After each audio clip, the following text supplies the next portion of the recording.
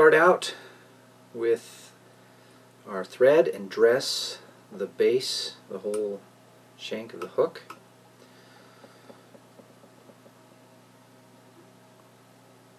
And because this is an articulated fly, we're going to go ahead and build in our connector first, so that basically our trailer or stinger hook can trail off the back of it. In order to do that, we're going to use Beadalon 19 strand. This is beater's wire. You can get it in the craft store. And we need about 2 lengths worth of the hook shank. And you do not want to cut this with your regular scissors.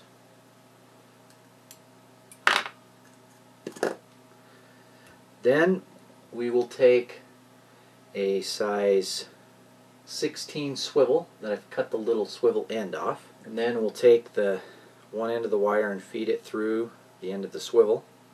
Then I'll take a couple of small ruby beads. Again, I just got these at the craft store, and I slide them on right up next to the swivel. So you basically have a situation like that, and then we want this hanging off just so that the swivel starts where, just about at the bend of the hook, where the hook ends there.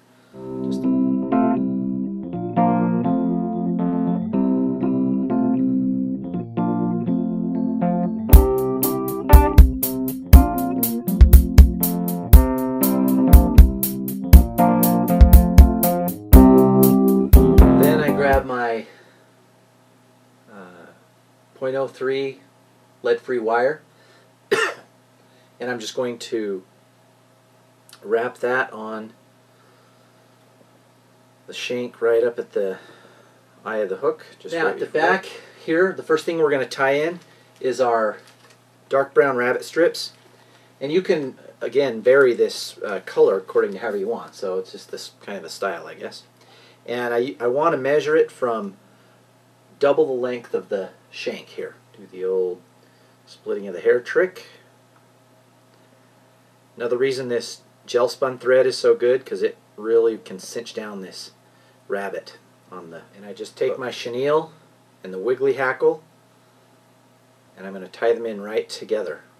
And now I just give this hackle bunch a few twists so that it sticks together, and then you want to kind of tease out the fibers a bit so they don't bind into each other.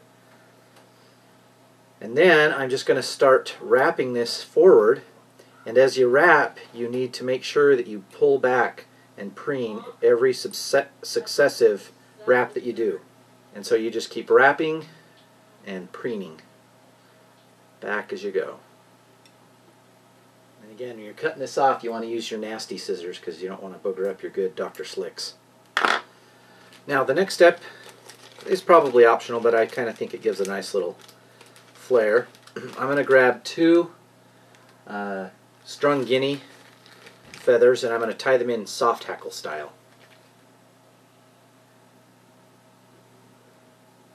And tie them off back at an angle.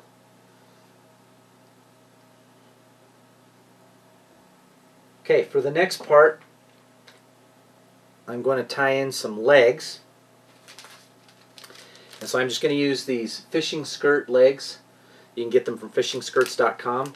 And just tie there right up the top on the halfway point of the legs.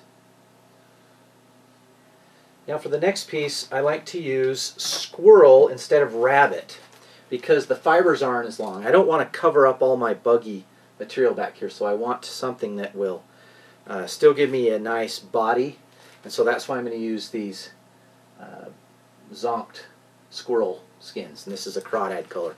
Again, these colors not cross-cut, these are zonked. So with cross-cut, you don't have to be as preeny. The body all tied in, I'm going to go ahead and kind of make a part for the rabbit that we had tied in at first. Okay, once we've gotten the head cleaned up and good, then that's it for the tying on this part.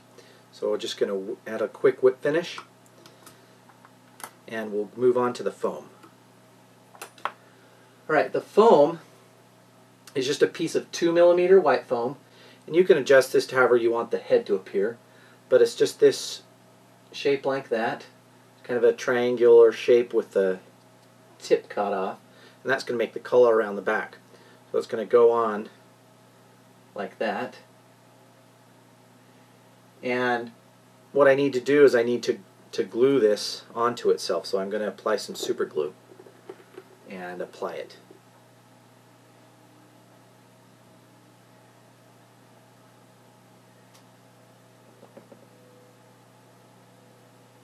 Alright, once we've got the head glued on, and you notice I made sure that I got the little two pieces to come together, and I glued those as well. That's just going to create the bulk of our head and kind of squeeze it into shape to get the glue to go into the materials and get everything to stick together. Now I'm going to grab my airbrush gun, and I'm just going to give this some colors to match. And so I'll just use an orange and a brown and maybe a little black.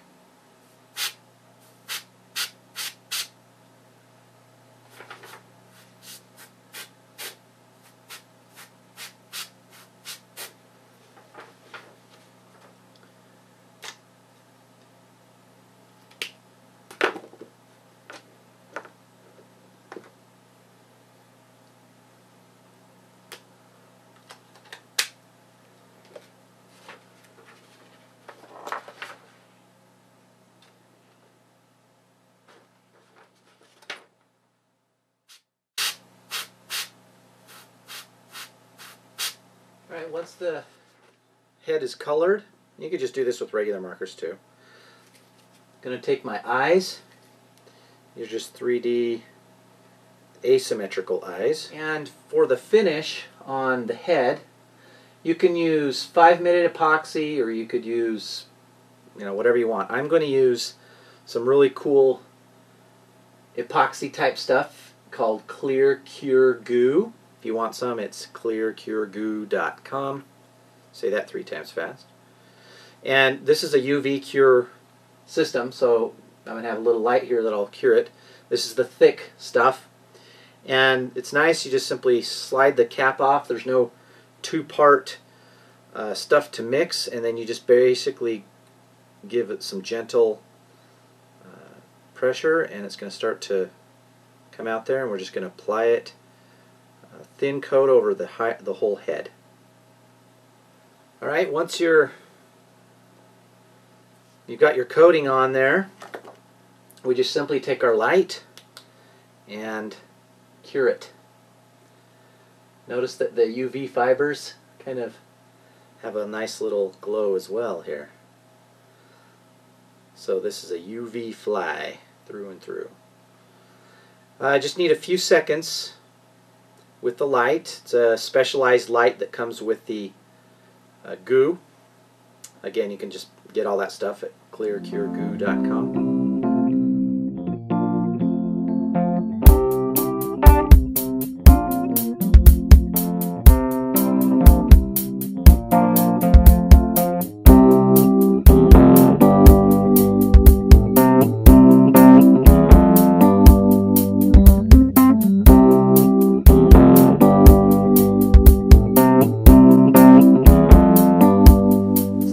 Pike's Puke. Nice thing is, with these swivel based stingers, you can actually tie in different colors and swap these out by just unsnapping that swivel and using a different color as the trailer. So you could do an all white body with a red trailer, or an all black with a chartreuse trailer. Just mix and match. It's a great little pattern.